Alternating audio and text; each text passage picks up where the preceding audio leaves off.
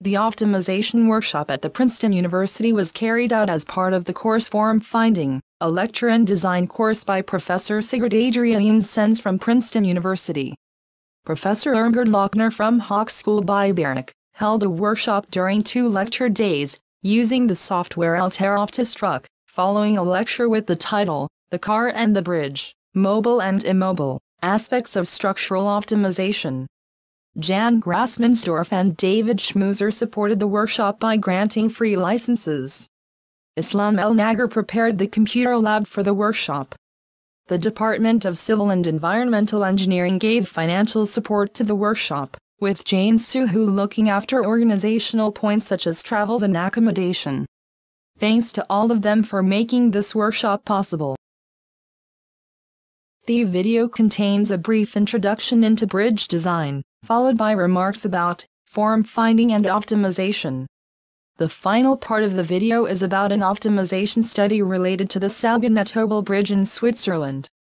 Each chapter can be accessed individually, just click on the topic of interest. With the available geometrical digital modeling tools, more designers participate in footbridge competitions, and base their work on aesthetic and often subjective considerations to achieve scenographic effects. This particular design approach raises questions from a structural point of view, with respect to the resulting lack of structural efficiency. The evolution of a sculptural shape needs a team of architects, engineers and contractors to find the right synergy between aesthetics, structural performance and context.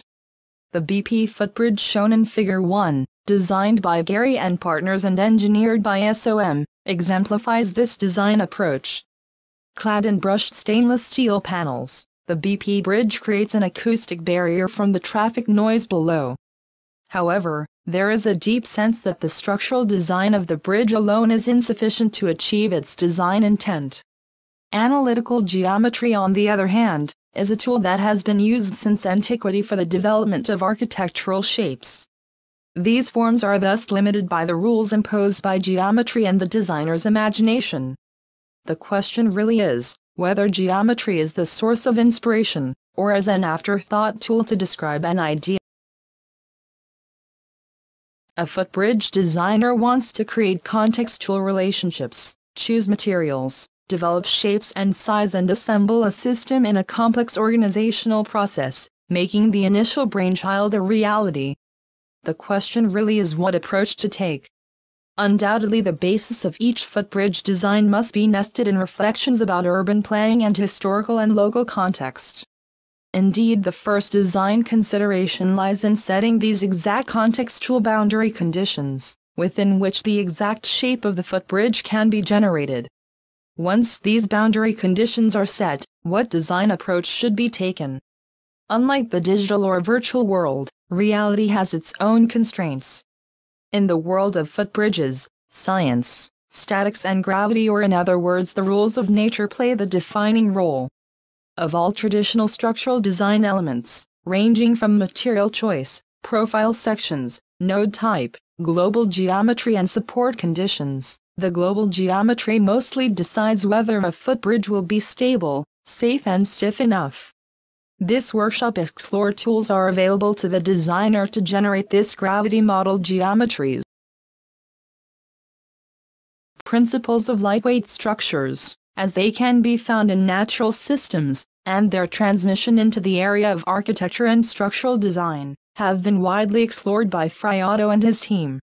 The works of the Institute of Lightweight Structures IL, today, Institute for Lightweight Structures and Conceptual Design ILEK, are until now constantly present in various kinds of design and scientific presentations, which demonstrates their fundamental and versatile potentials of application.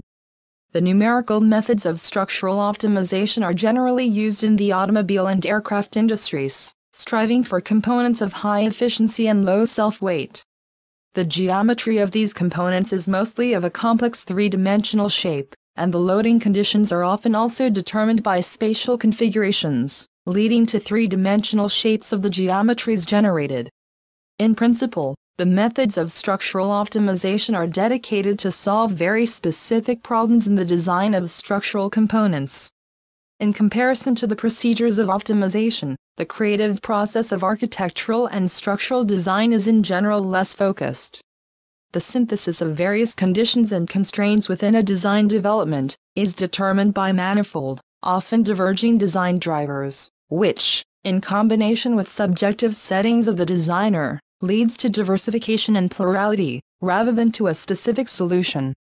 The application of methods of structural optimization into the design of bridges may therefore seem unreasonable.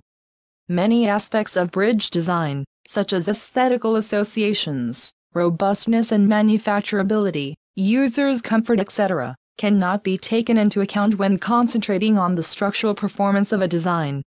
However, it is the context of structural shape and structural performance, as an essential part of the design of structures, that can be induced as a determining contribution into the design process. Various structural and aesthetical inspirations can be gathered out of studies using structural optimization. In this workshop, the optimization software Altair OptiStruct was applied to the design of bridges. As a takeoff and inspiration, 5 significant bridge designs, all of them using concrete as a platform and dominant structural material, were chosen as objects of study. The bridge loading is in all cases largely determined by the self-weight of the bridge deck, which allows one dominating in shape determining load case being applied.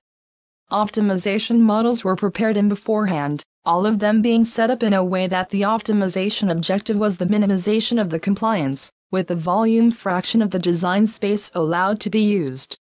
Variations of support conditions, of the volume fraction, or of constraints such as extrusion parameters, together with the simultaneous evaluation of the structural efficiency, allowed to perform studies in shape and structural performance.